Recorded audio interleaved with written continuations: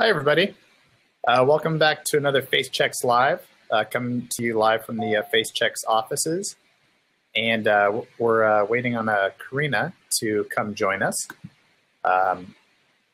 We are going to be discussing the 17-year-old that was hacked on our Facebook at the young age of 17 in 2010. How we all came together was that she'd seen our FaceChex Live that was being broadcasted for our lunch party, and basically she had just come down to the party and reached out to us.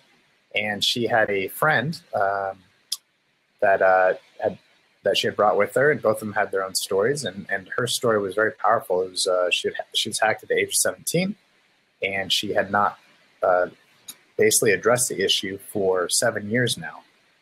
Because at the time she got hacked, there was no way for her to get the images down and no outlet. So she basically just walled that off and just pretend like it never happened. And having seen FaceChex and whatnot, it brought it all back. And she came to join us for the party, which was awesome, and brought us all together. And now or last week rather, she shared her story on how she was hacked at 17 and how that made her feel. So please go watch that video. And now we're going to be joined by our friend Karina, who's actually friends with the person that hacked her.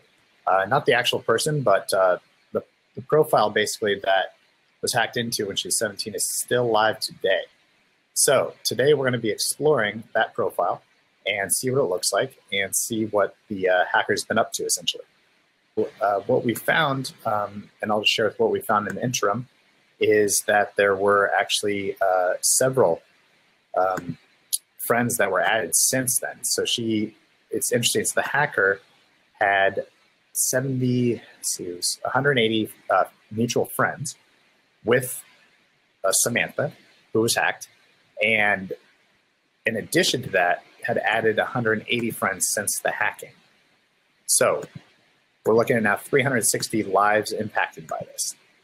Pretty intense. So we are going to tonight just review the Facebook account, see if there's any identifying information we can get before we shut it down.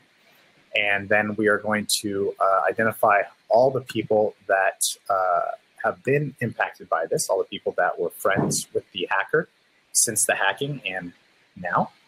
And we are going to then take this weekend and next week to reach out to them, ask them if they knew about it, and we'll document the experience on what people's replies are, things like that. Okay, we're also on Facebook Live now as well. And I'm going to bring us over to this screen over here so we can get access into Karina's Skype. So Karina, since there is no way to actually do a share screen on here, I'm going to actually Skype you. Okay, so why don't you take us through Samantha's Facebook. Let's start with just scrolling to see the latest comments. So this was hacked in 2010. So when did you find out this profile was hacked? Was this just recently? She probably mentioned it back in Facebook. I think it just became relevant recently, yes. Say that again? It became relevant recently. With her doing all of this, but I'm sure she mentioned it back on Facebook. Okay, so you actually didn't really know about it until this came about, huh? Yeah, well, she created a new Facebook. So back in 2010, I followed her new one. And kind of was just in the back of my mind after that. Okay, so you knew about the hacking back then. Yes. But obviously not well enough, as you can see, I tagged the old Facebook account in the picture. Oh, so you were the actual, you were like the last tag on the account, huh? Yeah, I think so. Okay, and finally we got a good picture going, okay. So as last tag there, what do you remember from that time? So you just remember her starting a new Facebook and there wasn't really any talk about the hacking? No, not much. She handled it pretty quickly, and from what she told me, her mom also had email account that was hacked. So I believe, with her mom trying to handle that, this just kind of assumed that everything was good to go. But with this still being up, it's obviously not. Right. So what we're looking at right now is that 2010, there's some questionnaires sent out to friends. So we're going to get inside these questionnaires this week and figure out what questions were asked and then what questions were answered. Because now Samantha's going to have to go back and see what questions were answered here and if there are personal questions that could lead to her credit cards being hacked later, bank accounts, or accounts being set up in her name. So these are all the past friends that were wishing her happy birthday was the last thing, basically, it looks like. Okay, yeah, let's scroll back up, and let's go back to the amount of friends. So she has 165 mutual friends with you. So how come you never unadded this fake profile? Like I said, it was just kind of sight out of my mind. I saw her new one, but I never thought to delete the old one. Right. Yeah, I think that's really what happened. I saw that she made a new one and just became friends with that one. It makes sense. And so you never thought to unadd this one?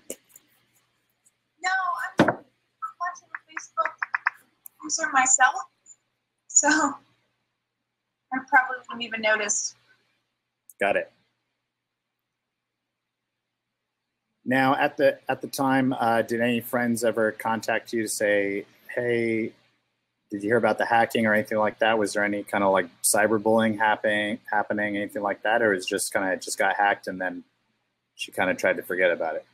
Yeah. So the second option, she just got hacked, and I'm not sure how much time she spent on it at that period of her life, but from what I understand, it wasn't a huge debacle or something that was talked about with me a lot.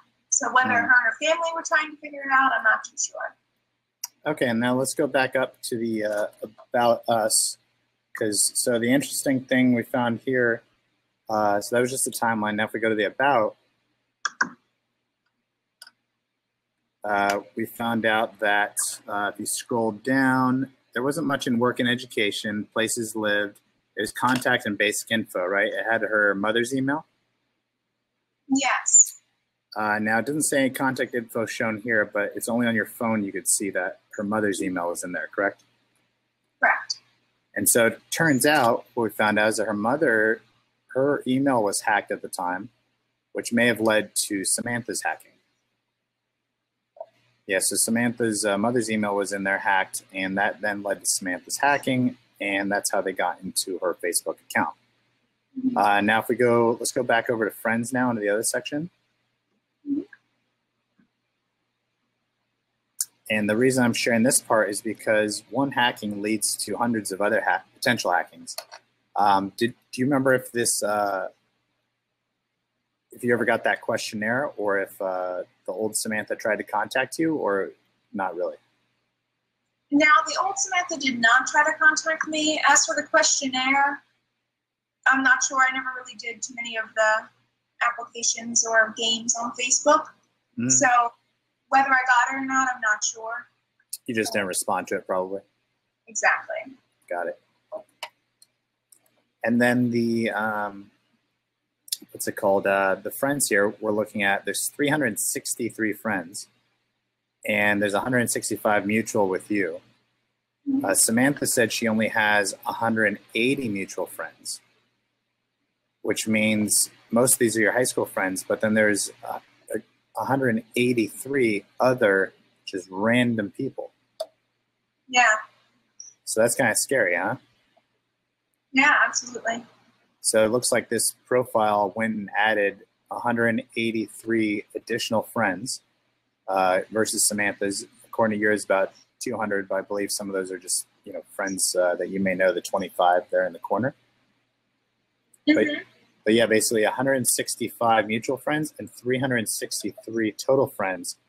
So this wouldn't have been without purpose. So they most likely did message those other 183 people and then utilize Samantha's real profile to get connected with them. Gotcha. Now it'd be interesting to see once we get into the profile, which of those 300 or 183 friends that she added also had mutual friends. So they might have been mutual friends of these 165 or 180 in Samantha's case. And they utilized her 180 friends to then infiltrate another 180 off of somebody else's profile.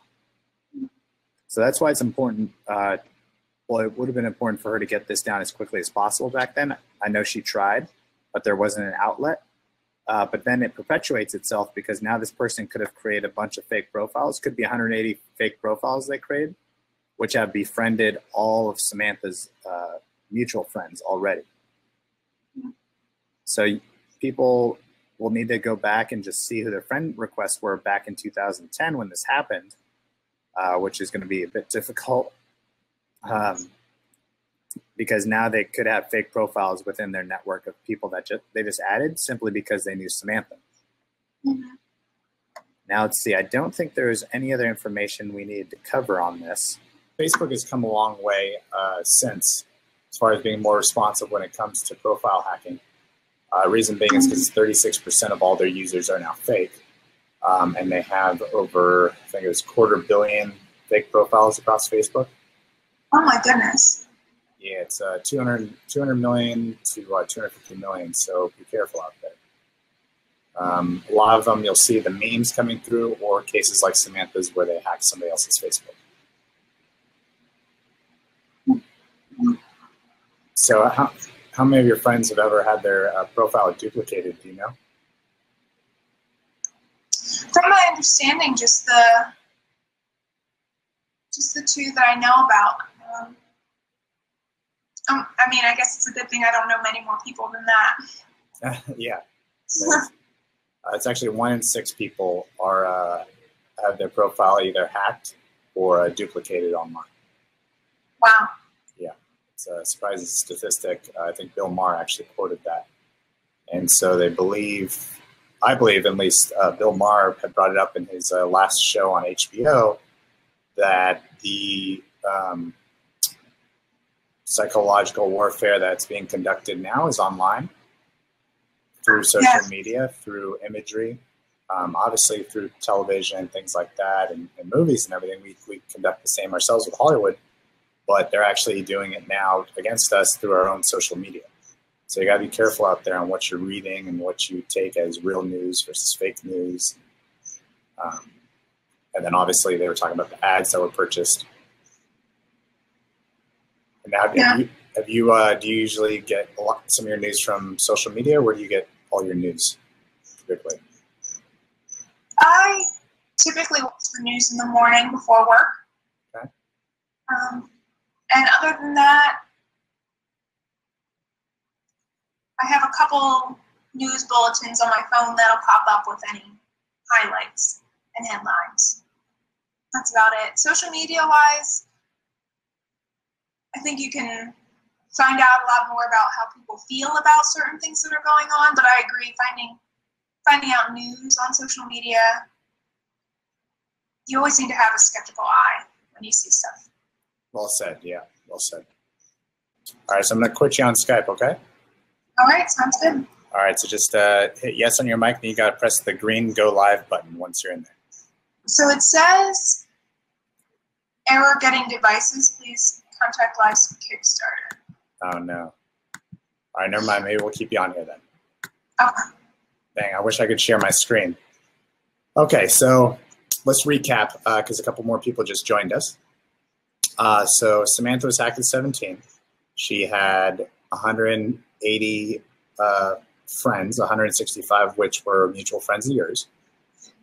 And then someone hacked her mother's email, which then they used to hack into her Facebook, which then she tried to reach out to get it taken down, had no luck, basically gave up and said, you know, I'm just going to create a new Facebook.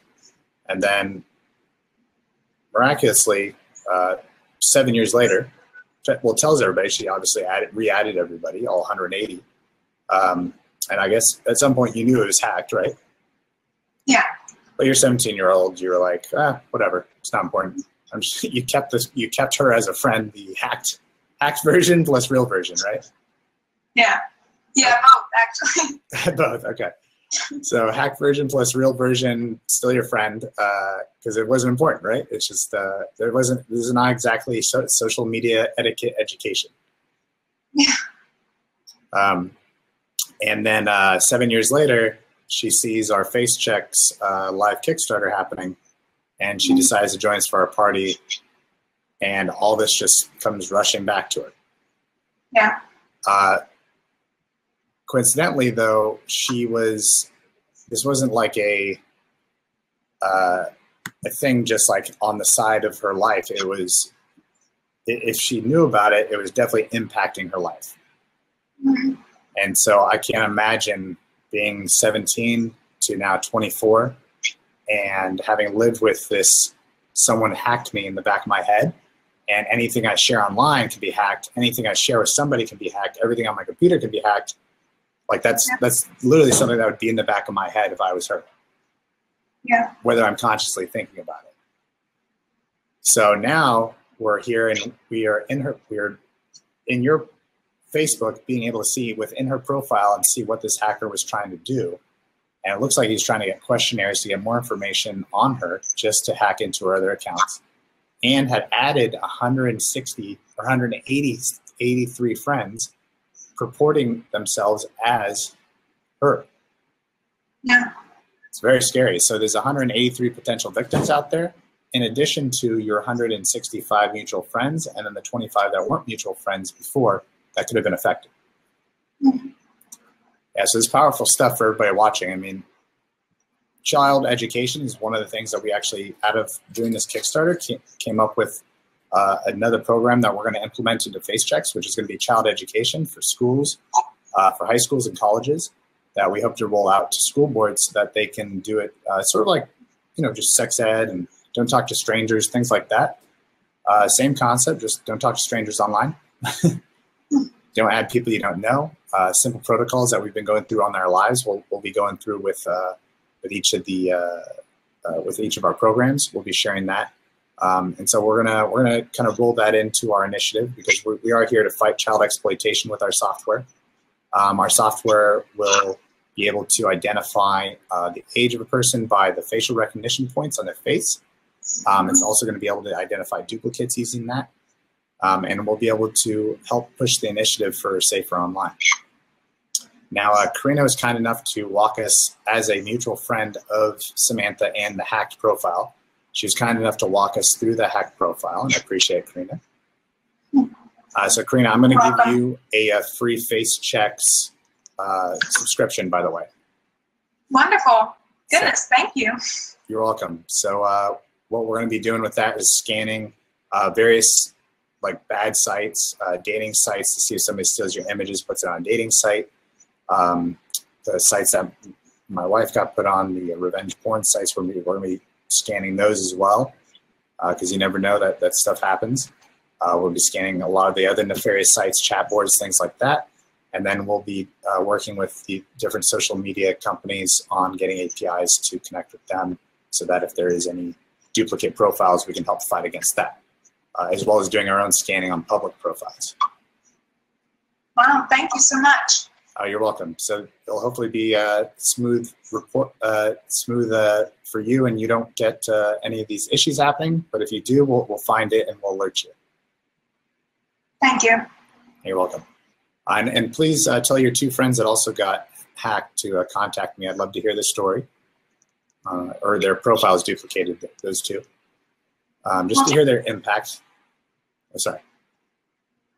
Will do. Okay, cool. Just to hear their impact and share with everybody so people can understand the impact. I mean, Samantha's case was very extreme, but it might not be, because of all the young people that are on social media now, and they're not educated on how to keep themselves private, how to protect their profile, and how to ward off strangers. How many new ads would you say you get a week personally of people you don't know, or a month? Oh, that's tough. I get a good amount of people, and a ton of people who friend me on Facebook who I've never even heard of. Thankfully, I'm one of the people who follow the rule: if you don't know them and they're not your friend, you shouldn't friend them. Right. So I have a lot of people waiting for me to say yes or no in my friend box. Many people I've never even seen their face before. Oh, and they just got like a meme up or something, right? Yeah. Yeah, those are fake profiles too. People just throw, well, not everybody, but people throw memes up, things like that you think you've seen before, it looks familiar or looks engaging, and boom, they got you. Yeah, you're going to join us next week for Samantha when we start informing everybody of what happened? Yeah, that sounds great. Cool. We're going to message everybody, all 360 is the plan, just to make sure they know what happened and how it could impact them, or how it could have impacted them, and to go back and make sure that they weren't further infiltrated with their social circle as well. Wonderful. Cool. All right. Well, everybody, again, the story is 17-year-old was hacked. 7 years later, finally resolved. We'll have it resolved this week, and a lot of closure here. We're going to get Samantha back access to her profile. We're going to inform all our friends of what happened and how they can prevent this from happening by signing up to FaceChex. And we're going to try to open it up. Hopefully there's not other stories, but it'd be beneficial to our cause and to everybody's understanding of the issue if there were other issues. And we will invite you to come hear those stories as well.